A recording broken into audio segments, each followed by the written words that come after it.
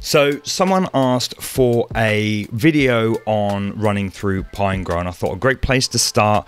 This is in other videos, but I thought just make a quick 5-minute 101 video of the Pinegrow interface. So what I'm going to do here is just help you get familiar with all of the different components, all the different parts, and hopefully you'll be that less daunted when opening up Pinegrow. So let's rush through this because it's boiling right now. But before we do that, I just want to remind you there's a competition I'm running to win this bad boy. That's my company logo on a coffee cup. Information in the description below. Good luck. So when you open up Pinegrow, you'll see you won't see this many projects because of course you may have opened it the first time, but you can see all my projects here. But you can also see that you can add a new page or a project. If you were to export your Webflow project, and you can open it straight away in Pinegrow and start playing around with it like it's nobody's business. You just got to open that project and the files, and Pinegrow just does the rest. Really, really easy transition. What you're probably going to be doing is creating a new page or project, and that's what we're going to do right now. And then you're presented with a list of templates or default kind of setups where Bootstrap is automatically included, Tailwind is automatically included, Angular and various things like that, Materialize, Foundation. All of these are kind of out the box, and there are certain interfaces that work well with these different tools and libraries. But I tend to use plain HTML, and the normalized version is obviously it. If you don't know what normalize is, it resets all of the browsers so that if you were to apply no styling, they all look the same. So by opening up this project here, you're likely going to be seeing this window first. Now this is where all of your HTML is created. If I want an image, drag an image there. If I want a nav, drag it. If I want a H2, drag it. Drag and drop, baby, all day long. This is where you're creating all of your HTML. You can also insert custom HTML. So if I want a script tag here, then I can do that. Write custom code, script, and then just drag that into the page. It also accepts Pug. Now I don't know Pug, but my assumption is that if I do this, it creates a div with header. If I want a header with a class of header, then it creates that, and I just drag that onto the page. This is where all your HTML is created. This next panel here is the file tree of your website. Now I've already created a folder and saved my files, but you can see you've got the CSS here. This is primarily where you just create new files, and then you can obviously edit these files and they pop up down here like a lovely bubbly. So that's where your HTML is created. I change it slightly and we'll get into that, but moving on to the top here, I don't tend to zoom in on my page, but if you so want to, you can do that here. You can also change the actual layout itself, make it larger, make it smaller here. I don't tend to touch that layout thing or edit inline text. This I use quite a lot, that if I have a button that triggers, say, some JavaScript, if I was to click on that button, for instance, it will just select that button. Okay, well, what if I want to actually trigger the JavaScript? Then I can click that and it will actually receive that click event. So that's quite handy there. This is to open up the code at the bottom. As you can see, I can then just write some code here. Now what I just used there was Emmet. Emmet allows you to write really short snippets of code, and it works on what you're trying to write here. It works in CSS as well, I believe, but how you get to that is if we go to support and settings, but you can use Emmet in the code editor there. So this is no code, so let's not worry about that right now.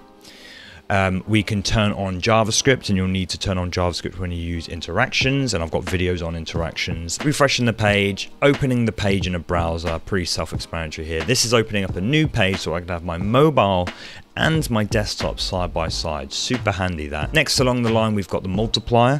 Now if we go back to the HTML element here, and I wanted, say, 6 list items, I can press the number 6, drag my list items, and it will create 6 list items on there. Super handy little shortcut that, but that just lets you know which number multiplier you're on, and I just use the numbers. So nice little indicator there. Never use the hide panels, but if you wanted a cleaner look, you can do that.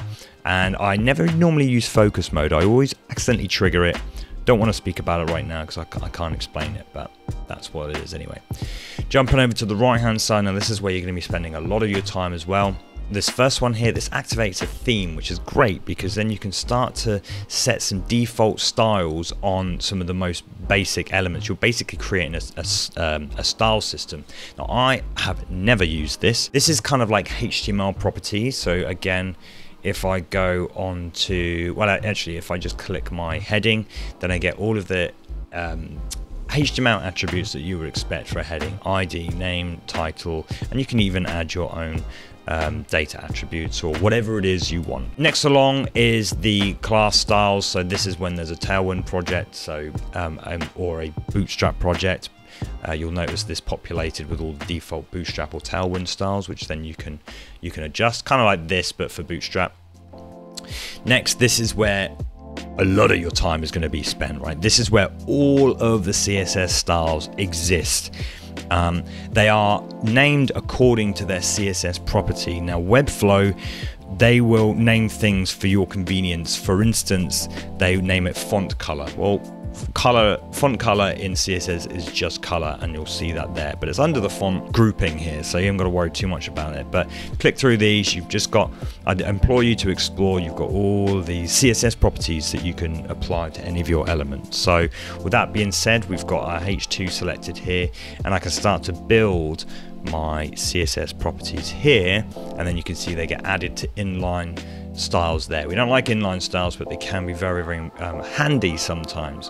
What you might probably want to do, if I delete that, is start by creating a class. So heading 1, there's a 2, but whatever, and then create that style, asking me to create a CSS file, and now I can add properties to this CSS class. Now, if I wanted to bem it up and go heading 1 red, create that style here, then again there's the heading 1, and here's the modifier class.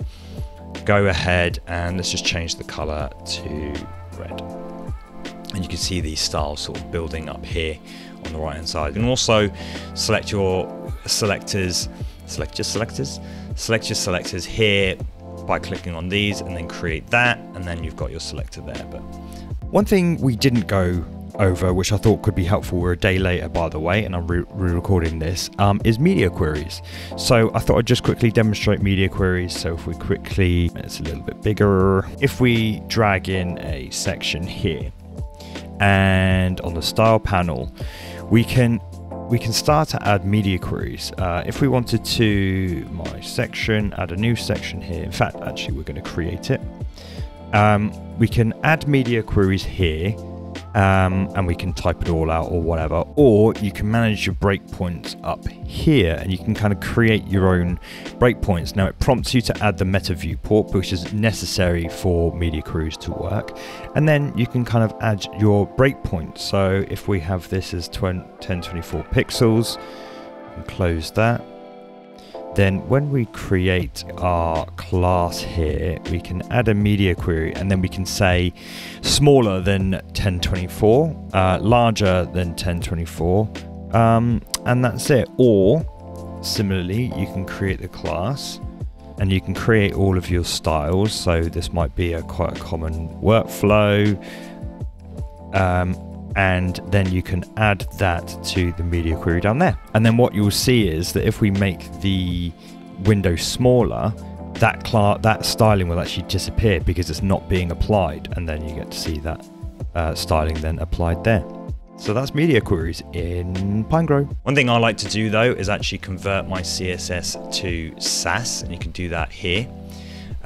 Good thing about SaSS is that you get auto-prefixed styles that aren't available in certain browsers. Moving along, this is where your interactions exist, and I've got plenty of videos on interactions, so I implore you to go and visit some of those videos, but this is where all your interactions are created here. Now this next one is my document tree. This is my DOM. Taken from Webflow, I actually prefer this to be down here, and that's where you will probably become more familiar with the sort of interface. I like this one just because my HTML stuff is kind of on the left hand side here, and then my styles and JavaScript are on the right hand side. That's kind of why I move it there, but it's as you would expect. You can select elements like this, select elements like this. If I was adding elements, I can go here and drag them down here. Oftentimes what I like to do is right click, insert, and then select the appropriate element there. So that's how I tend to build my HTML. On from interactions then, this is where your components are, and it's pretty self-explanatory. I'm sure you can create components, you can reuse components, you can build master templates for certain files, and you do all that in the components panel. And I you know, go and play with them. There's some really powerful things you can do. You can allow things to be repeated, you can allow things to be editable. Really powerful component interface there. Now, Pinegrow is a very powerful WordPress theme creator. I've got a video on how I just had no intentions. I just jumped in and started creating a theme, and I was able to create a theme very quickly. So really enjoy their ability to create WordPress themes. This is where it lives there. Now, I turn some of these off in the workspace, where is it? Show hide panels. I tend to hide some of those. I don't care about the WordPress one, of course, when I'm not using a WordPress theme or anything like that, but you can kind of customize them there. Other aspects potentially could be if you want to bring in some libraries under file. You've got libraries and plugins here. Again, you can bring in Foundation if you didn't choose it from the beginning. And I think that's it. That's I don't know how long that was, but I tried to get through it as quickly as possible as a quick primer to the Pinegrow interface. If you want me to elaborate on any specific thing that we touched on here, then leave a comment below. If you see something that someone's already suggested they want a video on, like that comment. So if you're learning Pinegrow and want to learn from me, then hit the subscribe button. I'll be so happy to have you in here. If you want to join my Discord and ask me questions on there, then I'll leave a link below to that. So feel free to join the Discord. And I think that's everything. It's so hot in here. I'm going to go jump in a bath of raisins. Thanks for sticking around, and I'll see you in the next one. Happy building the future of the web.